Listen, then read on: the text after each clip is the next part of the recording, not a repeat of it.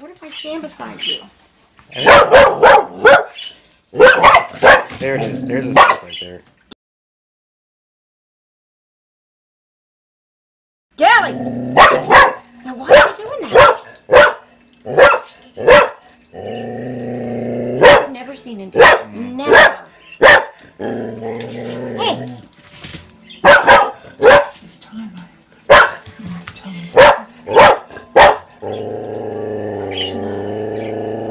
Can you trust me? Why are you doing that, Gallagher? My shoe probably smells like a lot of dogs. Can you pick up his leash? Make me stop. But you're letting this baby, everything's changed. And then, may I have his leash? It's okay. Come on. I have enough love for both of I you. don't deserve to have you love me. Sweetheart. This is okay because I handed it to you.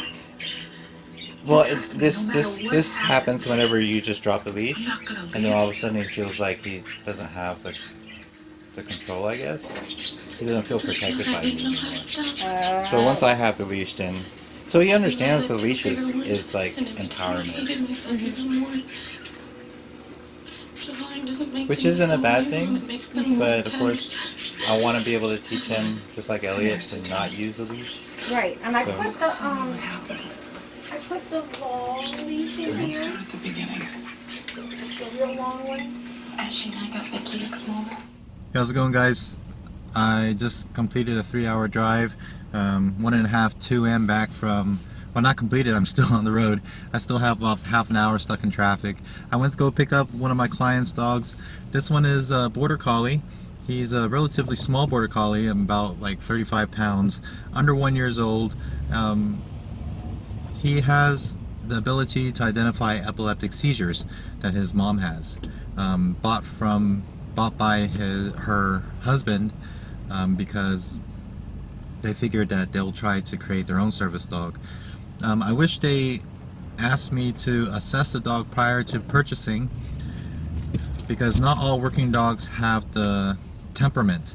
And so even though Gallagher has the ability to identify his mother's epileptic seizures rather well, actually, I do have some containers of her sweat during seizures that will help me teach him to notify the public whenever she is under duress.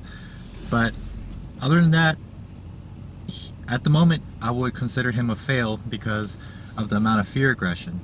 Now the client told me that she's never seen him act the way he has when I approached him, and this is usually very common. I'm not a small guy, and I do smell like what I like to tell my clients, I smell like dog balls, because all my protection dogs are intact and they leave this hormones scent. And don't believe what everybody tells you that it's the intact dogs that are aggressive. It's quite often the opposite, that the castrated dogs don't like the scent of an intact dog, so they tend to instigate. But that's a whole different story all in itself. He is here with me for about 2 weeks as she is going off on vacation, and at a good time, because he is under 1 year old and he's showing preliminary signs of fear aggression. I'm going to try to instill my confidence onto him so he can learn to cope with his environment a little bit better. Hopefully a lot better, because he should not be allowed to bark or growl at any strangers. And right now he is afraid of his environment, very afraid of me, but because I'm showing that I don't really care what he thinks, he's starting to realize very quickly that he better start listening to me, otherwise life's gonna suck for him. So Gallagher has a large amount of stress. If I can get him to understand that life is easier than he thinks, and can get comfortable in his own skin, then he can live a happier life. And I tend to be pretty good at that, because I can easily tell myself that life is easy, and I can instill that onto him. Meaning we'll just plow right through, walk through anything that would generally cause a little bit of hesitation to the average person, because I guess you can call me a like that. I just don't care sometimes how people think. And you have to be like that if you want to be a trainer. You have to go into scenarios with a dog and not have to worry about what other people think, because that dog needs to learn. I don't care if you're scared of dogs. You need to get over it, because my dog needs to learn. But anyhow, I'm stuck in traffic right now. I'm pretty sure this is semi-illegal. I'm not sure if it's okay to talk to yourself nowadays, that you're not supposed to be talking on the phone. So I'll just leave it at that, and yeah, have a great day, guys. All right, bye.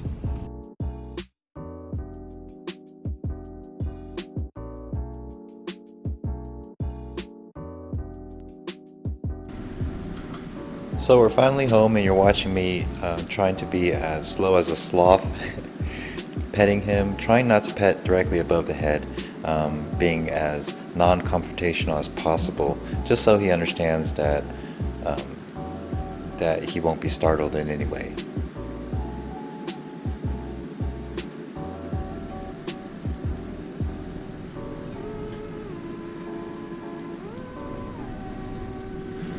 In this clip, I'm using my right-hand cat, Fluffy Bottoms.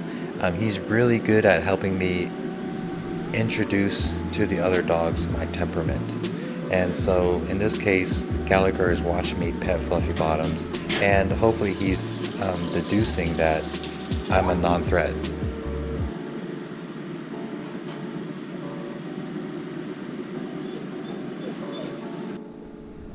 Day 2, Gallagher is learning to be more playful, and he's opening up, showing a lot of signs of friendliness and playfulness towards Fluffy Bottoms. Fluffy Bottoms is not quite feeling it at the moment because Gallagher has that herding mentality, so he's constantly charging at him. But Fluffy Bottoms takes it as a champ and just kind of lays there, because dogs really don't know what to do when a cat doesn't run away. So today my primary goal is just to establish a relationship. He can do stuff like this, jumping on me, and I'm not going to correct him. I need to pick my own battles. And in this case, the battle is for him to trust me and nothing more. So I'll do a very passive negation, but in this case, it's not the time to correct his jumping. Gotta pick your battles. Okay, go down. Still embracing that sloth-like movement.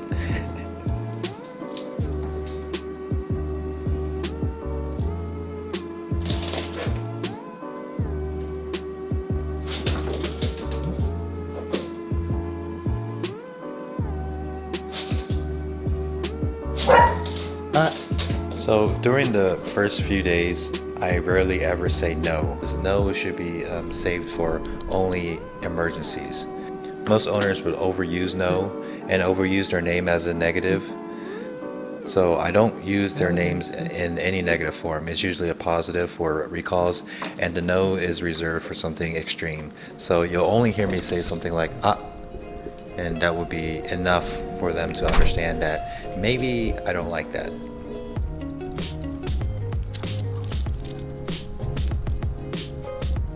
He has a tendency of pulling and walking in front at the moment.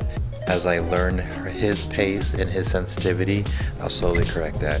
But I'm not going to be entirely proactive because I don't want to scare him in any way.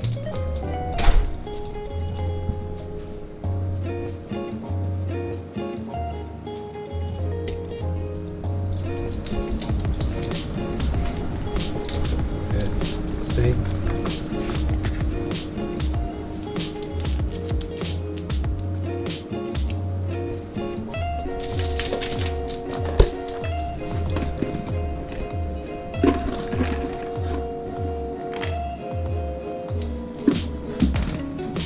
So right here you can see Fluffy Bottoms being a little annoyed, but all he does is do these warning taps. I mean, he can hiss and he can be a real cat and slap him in the face, but he's being really nice to him, and that's one of the reasons why Fluffy Bottoms is actually a very important part of my training with dogs with hypersensitivity.